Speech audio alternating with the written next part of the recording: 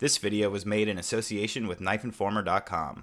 Head on over to Knife Informer for all of your blade-related needs, including reviews, comparisons, stats, and more. What is up, everybody, and welcome. In today's video, we're going to be taking a look at this Skiff Accomplice. This knife is super sweet and comes to us on loan from my friend Mike. Now, I've been very excited to try out a knife from Steve.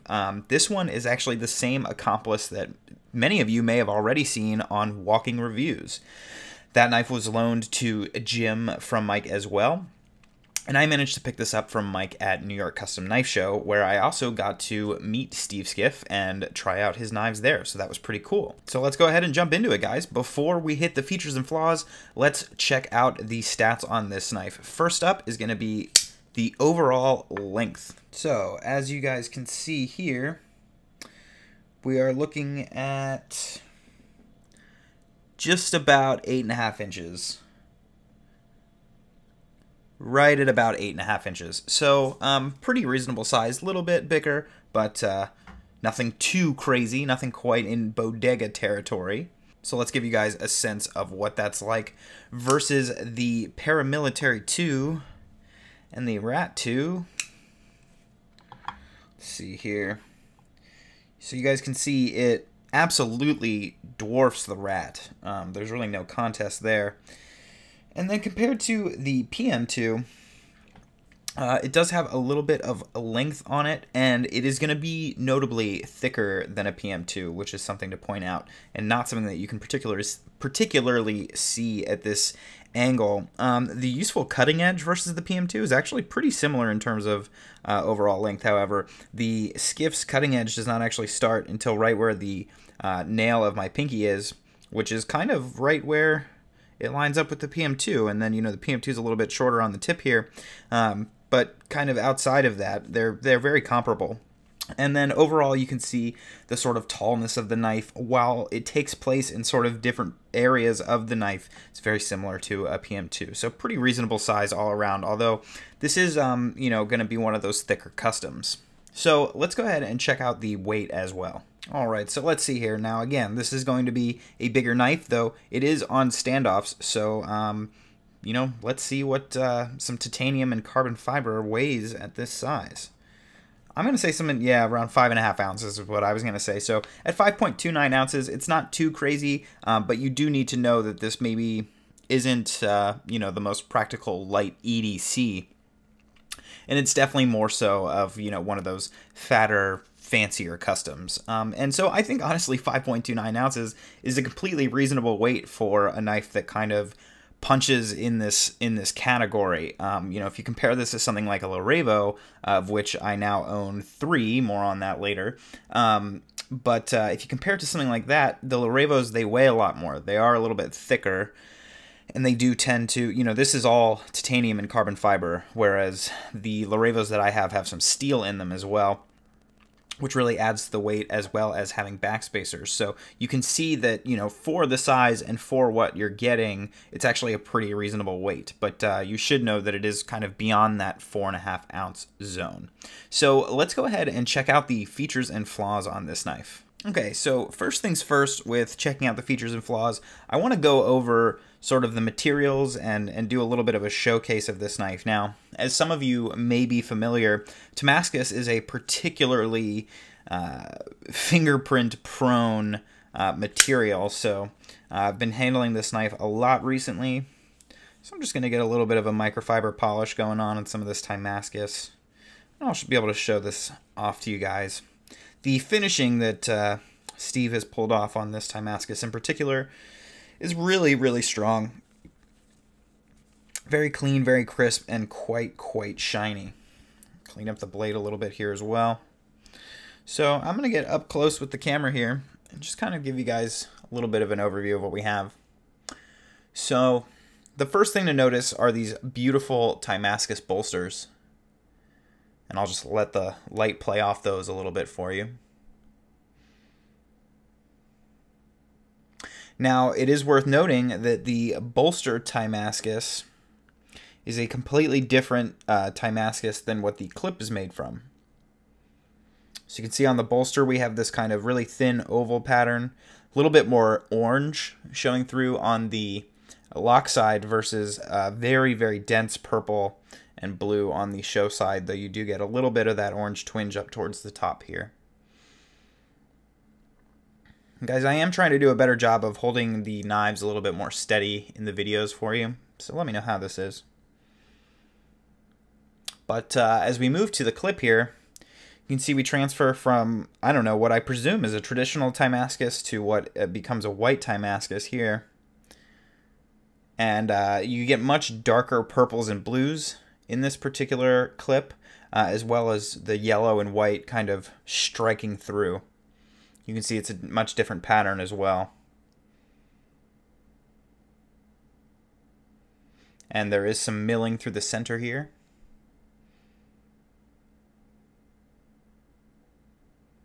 I think the Timascus on this knife is absolutely gorgeous.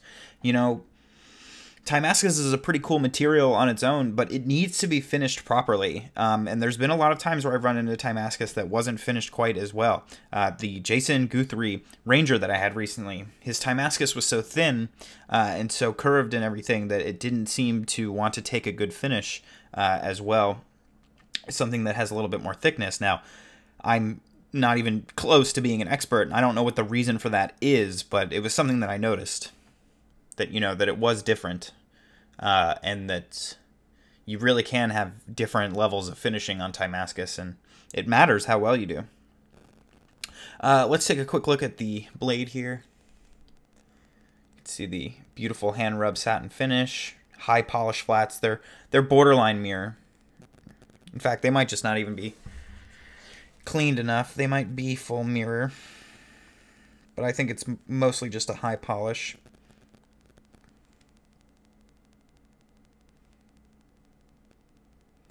Beautiful swedge here, though. I really like this. See the IKBS logo. And one other interesting feature with the aesthetics here. Oh, might need a flashlight for this one. Is that you can see jeweling all through the interior, which is something I greatly appreciate. Big fan.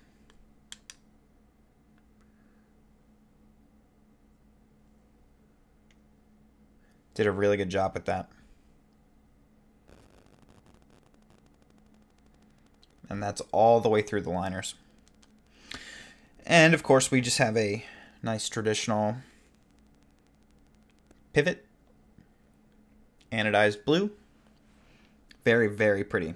So let's go ahead and actually start talking about some of these features and flaws here. First of which is going to be the ergonomics. This knife has really solid ergonomics as long as you can live with a big knife. And if you are comfortable with that, you know, it really melts away in the hand. It does a really, really good job of that. There's very heavy contouring. Well, actually, that's not really true. I wouldn't call it heavy contouring. There's some nice light contouring along the handle here, but really everything is just so chamfered and smoothed out. You can see there's really, really steep chamfer all the way around, super rounded edges. And the overall kind of shape of the handle just does a really good job to melt away in the hand. So you can see the thickest chunk of the handle is kind of this section here, and that fits right into the deepest part of the the deepest part of your palm, insofar as this sort of area here is kind of the most shallow area, and that's where this thicker spot kind of wants to hang out. So very solid there. Your finger is comfortably tucked away up against the flipper tab right here for protection. And again, it is super smoothed out and everything, so no worries with sliding forward or anything like that. Your fingers, they do like to fall in naturally up here. The ring finger here is a little bit on this hump, and I don't feel that as much because I still have some of this nerve damage in this area. So kind of take what I'm saying with a grain of salt as far as how this feels up against the middle finger here. But ultimately, it does feel like it falls away. I feel like I could have a bigger hand, and there's still a little bit of space on the end here for where I could fit. So it does seem to fit, you know, multiple different hand sizes. I'm kind of like a medium, which is good. And your thumb does naturally, comfortably sit right here on this jimping. which functions. It's not the best, but it is nice and smooth, so at least it's comfortable, and you can bear down on it if you really need to. The last thing to say about the ergonomics is that, the clip is very long. It is pretty large, but it still does a good job of melting away in the hand because it's the profile, the footprint rather, is relatively thin. It's very slim. It's nice and straight, so you don't feel like a weird curvy thing in your hand. And it kind of just really falls. You can see this crease in my hand here is right where it rotates when I want to hold it. So it's just sitting right here in this little crux, and that's really comfortable. A clip can be a big thing in terms of ergonomics, and despite the rather large size on this one, it actually functions very well. And so having said that, that kind of takes me into the next section in the features and flaws, which is the clip. Now, it is a little bit strong due to it being Damascus, but the length sort of gives it the necessary give to be comfortable to use. It's got really good retention. It's pretty easy in and out of the pocket. A little bit of a two-hander just because you do have kind of a shallow ramp. And it is that stronger Damascus. You can see it doesn't really want to budge here with my fingernail. So it is a bit of a two-hander, but it is going to feel very clean and smooth in and out, very consistent. And I don't personally like clips this large on knives. On this particular knife, the aesthetics are really good. I think that it kind of fills up this carbon fiber scale very well, and I think that the Damascus pattern did very well to follow the flow of the clip overall. And so on this particular knife, it doesn't bother me quite as much, but in general, I'm not as big of a fan of these larger clips. And so that's just kind of a personal preference thing. Take that for what it is. But on this particular knife, it hasn't gotten in my way in the same way that other large clips have. Moving on to the next aspect of the knife, I want to talk about the action. And we are going to break this into two different sections, of course, the deployment and the closing. So first, let's talk about deployment on this knife. Now, this has one of the best deployments that I've experienced to date. Outside of South Africa, it has one of the better lockup sounds that I've heard. Do that right up against the mic. Really, really solid sound. Quite loud. And very clean, very snappy, very authoritative. Just a really delightful noise that the knife makes when it deploys. It's very consistent, and it's really hard to get deployment to fail on this knife. You can see if I just kind of drag my finger over the flipper tab until we eventually catch it. You can see here it takes the least amount of effort that you could have to get the knife deployed. It's all in that detent, very consistent,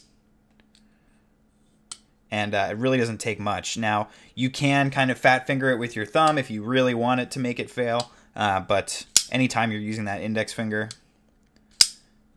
amazing. It's just so clean. It's just really, it's different. I have to say, it is a different deployment than I've experienced on another knife. Usually when I get a knife, I'm kind of able to compare it to something else that I've tried.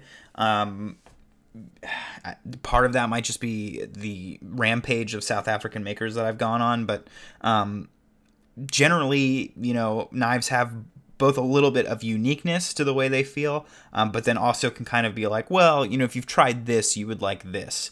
And I have difficulty making that comparison with this knife because the deployment is so unique. Now, this particular knife is running on IKBS. Steve and his team are moving to a proprietary bearing system. That's something that I learned when I was at New York Custom Knife Show. They had some knives there that were on the new pivot system, and they had some that were on IKBS. I don't think that's really going to change anything about how the knife functions, quite frankly. But generally, IKBS is going to be smoother. I think they might be doing that for maybe saving money or something like that. I'm not sure. I didn't ask. But that is something to note, that the bearing system on these knives will be different depending on how new the knife is that you purchased. But yeah, there's just something about that snappiness and that consistency and the way that it feels is just, it's very different than other knives that I've tried. It's very glassy. I think a lot of people like to say that an action feels like two pieces of glass with like oil between them. And I think that when people say that, what they're trying to just get across is how incredibly smooth a knife is. Whereas on this particular knife, I would wager that that's actually what it feels like. Specifically, that it feels like two pieces of glass against one another. I know that I'm maybe droning on about this a little bit too long, but it's something that I really wanted to focus on because it's not often that, you know, a knife kind of either really confuses me or just, you know, that I get to experience something particularly unique. So I think it's really important that I kind of dish on the deployment of this knife for a little bit, because there's something about it that is very special, and there's something about it that is uniquely Skiff. So, you know, if you're looking to perhaps own a knife that has some unique flavor to it, in the same way that a Gavco action has a unique flavor to it, then this is going to be great for you. This has a lot going for it in terms of the deployment department that I'm a really, really big fan of. Having said that, it's kind of not as all happy, joy in the closing department. And I don't know why. So my notes specifically state that this is probably the most confusing area of the knife. The closing action is incredibly smooth, but it's not very free. So you can see here, I don't have to shake it with much effort, and it does kind of move with every shake, but it moves only a small amount. And it's really, I don't know, it's kind of, I can't place my finger on why. So if you think of some of the normal reasons that a knife doesn't want to fall shut as well, one can be, you know, a lack of oil. I know that this knife is oiled. Another can be, you know, the way that the detent ball contacts the blade tang, but upon investigation, it's a pretty standard ceramic ball in there, and, you know, the deployment's really great, so I don't think anything is really up with that. And then, of course, the lock bar tension. This lock bar isn't weak at all. I mean, it's on the stronger side, but I have stronger lock bars that allow for a smoother closing action. So I can't figure out what it is that holds this knife back from being able to sort of free fall. The pivot's not overly tight. You know, I did play with the pivot a little bit, and this was kind of the best action that I could get out of adjusting the pivot. And so I'm just really unsure about it. Now, if you give the knife a reasonable flick, it pretty much drops shut. You know what I mean? It's not hard to shake. It's not fighting you.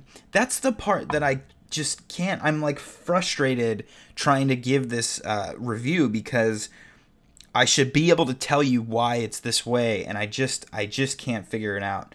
Everything, all signs say that this knife should be dropping exactly like a Thorburn. It's IKBS, it's very similar finishing work, it's got a very similar detent setup, it deploys very similarly to a Thorburn in terms of consistency, authoritativeness, and just everything says that it should be dropping more smoothly. And the weird thing is, if you have a knife that, let's say the lock bar tension is too strong, that's like what you've got on this pinstripe here. This has a super strong lock bar and a really light blade. So when you go to shake it shut, you know, you kind of have to shake it.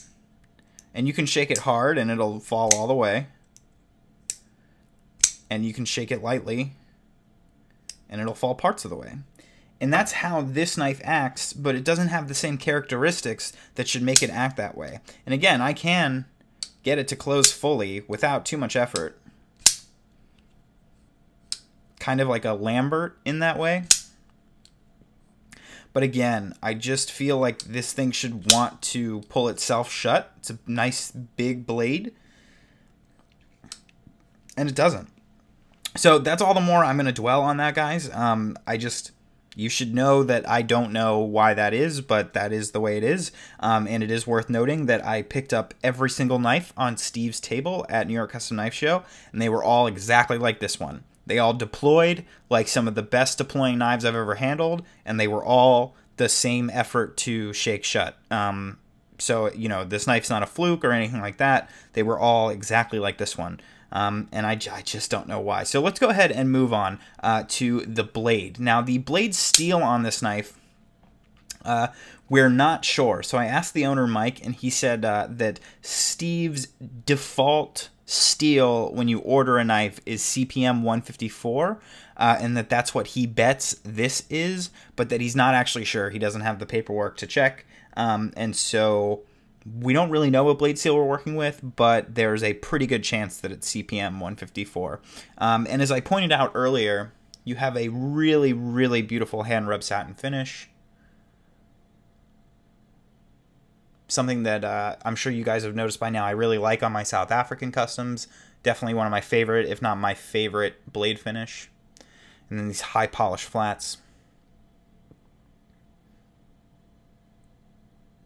Gorgeous. The edge here, this knife is not mine. I haven't cut anything with it. But looks like a pretty solid, relatively tall edge. And the overall shape, pretty standard. I don't think anything here is going to surprise you guys. We do have a hollow grind, so this knife's going to make an excellent slicer. And I do believe the swedge is hollow. Let me give that a look. Hollow, but on such a small degree that it's very difficult to see. But so you do have a hollow swedge as well, which I really like. I like this sort of harpoon look. It's a little far back to be a harpoon, I suppose, but I mean it is a harpoon. I like that. And yeah. That's pretty much going to cover it. So in the sort of miscellaneous section for this knife, there were a couple things I wanted to point out. One was that, you know, this has the internal jeweling, which I pointed out earlier. And then another is that it is on standoffs, as I mentioned before. Now, while standoffs are a great weight-saving technique, I've always preferred backspacers over standoffs on bigger, more expensive customs like this. That's just kind of like a personal preference thing. Standoffs on a knife like this, they feel to me like a cop-out, even though they aren't. So let me be ultra clear here, that I don't view them as a cop-out. That doesn't make sense. They're totally viable way to save weight on a big knife like this. A lot of people have complained on bigger knives that they want them to weigh less. Standoffs are a completely reasonable solution to building a knife. I just personally have the personal opinion that they're not a great option on a full-blown custom like this. When you have these really deluxe materials, this really deluxe sort of size and thickness to the overall knife, I don't necessarily feel like the half ounce of weight or ounce of weight that you save by not putting something back here and, you know, using those heftier measurements. I'm talking about something like steel or Timascus or something like that. But you could even do G10 or anything. Carbon fiber, you know, would match the scales here and everything. I just think that backspacers are just a better thing on full-size customs. And again, that's just a personal opinion. But I'm not a big standoff guy, so I did want to point that out. And so that's pretty much it, guys. Thanks so much for watching. I hope you enjoyed this video. If you would like to see beautiful pictures of all these knives, you can do so by following me on Instagram at tovarishworks. And of course, if you'd like to reach out to me for any reason whatsoever, you can do so by emailing me at tovarishworks@gmail.com. Again, guys, I am trying some new things with a new format for the channel, and I am trying to sort of slow my hands down, be a little bit more deliberate with my movements. So do please leave feedback on how that's working out for you guys. And thanks so much. I will see you next time.